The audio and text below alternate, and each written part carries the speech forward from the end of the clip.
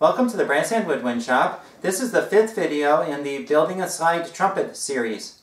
I'm going to start today by cutting the inner slides to length and making sure that this instrument plays in tune. To do that, I need to make sure that there's a right length of tubing. I'm going to lay out these parts the way that they would go together, and then I'm going to measure things. I already measured it, but I want to measure it again just to make sure that everything is right. Let's see, that one goes there. And that one goes there. And there needs to be a little bit of gap between there because that's where the cork barrels go, and there needs to be cork inside of there.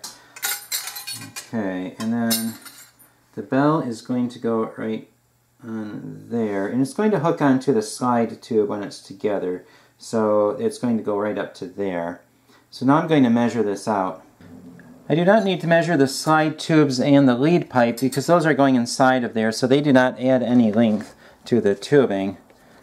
I'm going to measure from here to here. Then the mouthpiece is about 2 inches, so that's a little short of 18.5 inches. And this is, let's see, this from here to here is 16 inches. So 18.5 plus 16 is what, 34.5. And the crook is 2.5, so we're at 37 right now. And the bell, 37, right here is 13, so that's 50 inches to right there. So I'll finish up by measuring the rest of the bell. It looks like it's about 7.5, so that takes us to 57.5 inches, and we need to be about 55 inches. So I have to remove 2.5 inches of tubing. I do not want to remove any of the bell if possible, and I do not want to remove any of the slides. So I'm going to have to remove the 2.5 inches from here and also possibly a little from the crook. I'm going to start by removing a little bit of tubing here. And I'm not going to remove the full 2.5 inches because I don't want to remove 2.5 inches and find out I took too much off. So I'm going to start by taking off a little bit, and then I'm going to play it and see how in tune it is. This tool will not work too well because I'm going to be up too close to this, so I'm going to have to cut it with the jeweler's saw. I recently did a video on how to cut metal for instruments using a jeweler's saw. I was surprised at how popular the video was and how much discussion there was. I have used the jeweler's saw quite a bit for cutting on musical instruments, but I think some jewelers watched the video. Some of those people also may be band instrument repair technicians that have more experience using a jeweler's saw than I have, so I'm going to try some of those suggestions and see how they work. Someone suggested putting beeswax on the blade. I'm not sure how you do it. I'm just going to do it this way. Okay, there's a little bit of beeswax on there. And someone else suggested, instead of cutting it like this, that I cut it horizontally like this. So I'm going to try both of those, and I will see how that works. For this tubing, since it's so thin, I'm using a fine blade with the teeth really close together. Someone else also suggested putting masking tape around it, and that keeps the blade from wandering, and also it gives it a cleaner cut, because there won't be as many burrs on it. I'll give all these 3 things a try and we'll see what happens. I want to cut it about right there.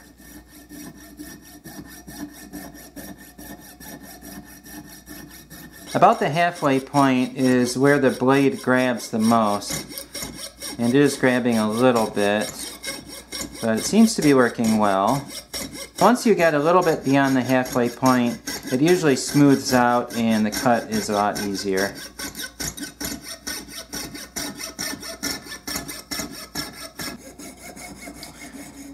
Okay, it's almost through. I did not break any blades yet, so that's good. A lot of times I may break a blade while doing this. And this is, I think, the finest blade, or close to it at least. And I did not break any, so that's good. There we go. I'll take the tape off. I've removed, let's see, about 3/4 of an inch of tubing. So I have 1 3/4 left. But I'm only going to cut off about 1 more inch before I start to play it and see if it's in tune. I've cut 3 of the pieces of tubing so far, and I just broke my first blade on the 4th one. So I'm going to have to replace the blade. But that's pretty good. Usually it wouldn't take that long to break a blade, so I guess that did pretty well. While I'm at it, I'm going to measure these pieces of tubing that I took off of there. Looks like about 1.5 inches.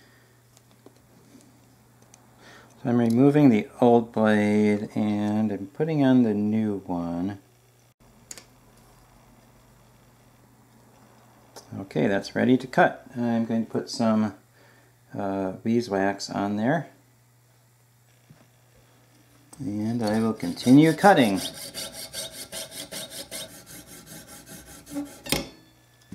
When I'm done cutting this, I take my tone hole file, which is usually used for saxophone tone holes, but you can use it for a lot of different things.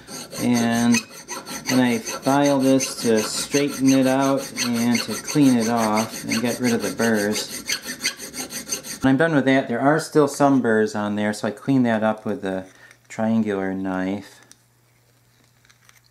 There are other tools that can clean these up, but I don't own those, so I just use a triangular knife, which works well. And then I use the file just to clean up the rest of the burrs on the outside. Okay, that's good. Now I have two shortened pieces to hold the inner slide together, and I took that much tubing off, which is about 2 inches. Now it's time to put this thing together and see if it plays in tune. But I'm not going to solder it right now. I'm just going to hold it together with tape and whatever else just to see if it is in tune. The last thing to do before I check to see if this is in tune is to cut down the slides. Now what I need to do is put these parts onto here, and the slide tube goes right up to the end like that. And I need to leave a little bit of room for the cork to go. And I'm going to cut it a little bit longer than that because I want room to be able to cut it down if I need to. I do not want to cut it too short because it's hard to add on. It's easier to take off than it is to add on. So making sure that this is lined up, there's a little bit of gap there, and then I'm going to add a little bit on, so I'm going to cut it right there. This is the side of the inner tuning slide that the lead pipe and the mouthpiece go into. I got the cutter set up and I'm going to cut the tubing.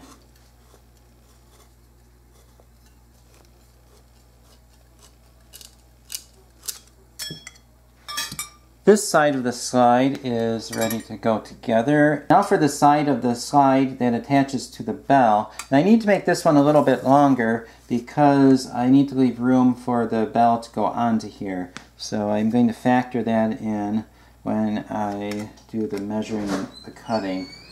I'm going to put the slide onto there, line that up, and then line up the other part. I don't even know what to call this thing really. It probably has a name, but I don't know what it is. And then I'm going to leave some room for the bell to go onto. I'm actually going to leave quite a bit to start with, so I have some room to cut it down if I need to. So I'm going to cut it right there. And then I'm going to cut it with a tubing cutter. Okay, I am taping an instrument together. Yes, I don't usually do that. I'm a little embarrassed to say I'm taping an instrument together, but I am. Usually I spend my time removing tape from instruments, and tape removal is a lot of times a lot more difficult than you may think, because sometimes it gets stuck on there really good and you spend quite a bit of time removing tape. But here I am, taping it together. Okay, now you have to tape on the crook. And yes, this is not parallel, but I'm not going to worry about that for now. This is just for tuning purposes, and that's it. Okay, so that's taped together. Now I'm going to slide these out a little bit for the space for the cork. And I'm going to tape those together. Next, the lead pipe goes in there. It's not going to fit because I just tapered it in with the cutting tool, so I need to expand that. Not exactly expand it, but bring it back to where it was before.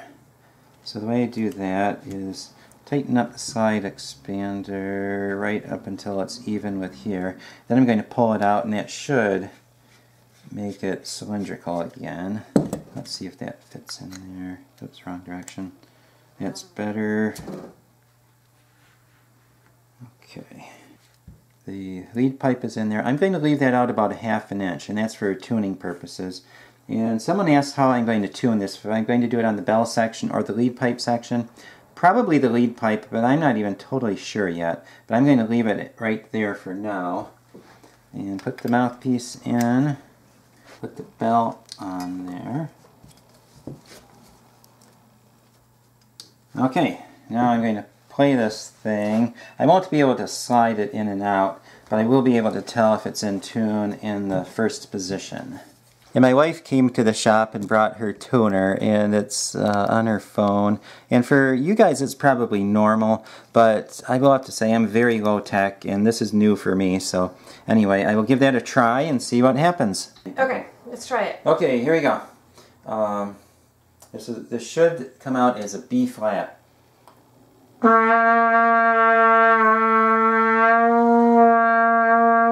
Okay, if I lip it up, I can get to the B flat, but I really have to try hard to lip it up. So it's lower, so I need to push the slide in. I'm going to push the lead pipe in more. Oh, there. oh. Well, that's okay. This is just for tuning purposes.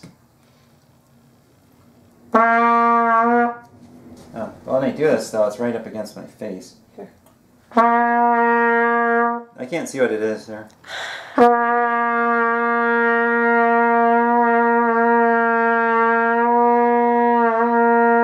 It's about on. I can lip it up and lip it down to get either direction. I'm going to play the other notes.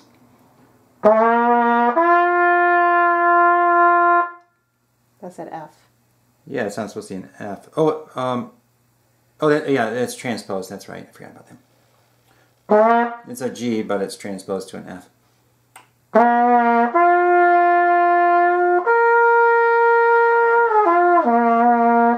Okay. That's pretty close. I think we got it. So this is in tune, so I'll have to work on the lead pipe a little bit. I'll probably cut off the rest of that. But I think we're good. So now all I need to do is cut off that little extra section there, because I wanted to leave a little extra because, well, it's easier to cut it off than it is to cut it on. And then I think we're ready to solder this together. That's exciting. Now I'm going to pull it out to 7th position, see if we can get that low G sharp, which will be an F sharp on the tuner.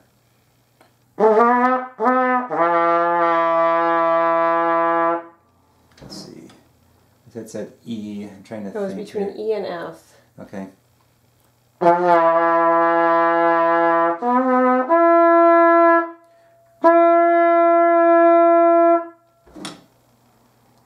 Okay, we need, I'm trying to transpose in my mind here. So if it's the low G sharp, shouldn't it be F sharp? I think so. I don't do this enough. Let's see, I'm trying to think here. My brain's not working. So if I pull it out more. So I got the low, this little E. So that would transpose to, that transposed an F sharp. So the low E. So okay, so here it's good. So we're good. So I think we. Okay. So you're that leaves about 2. Yeah, I think we're good. So you're transposing a step and a half. No, we need to transpose this one whole step. Well, an E and an F. Let's see. E to F. Oh, right. E to step, F. so, You're right. So E we're to good. F sharp. Yeah, you're good. So we're good. So the 7th position, that leaves enough room for the slide to hold on to, and good to go. Let's solder this thing together. But that is for next Friday's video. Please subscribe for more band instrument repair videos.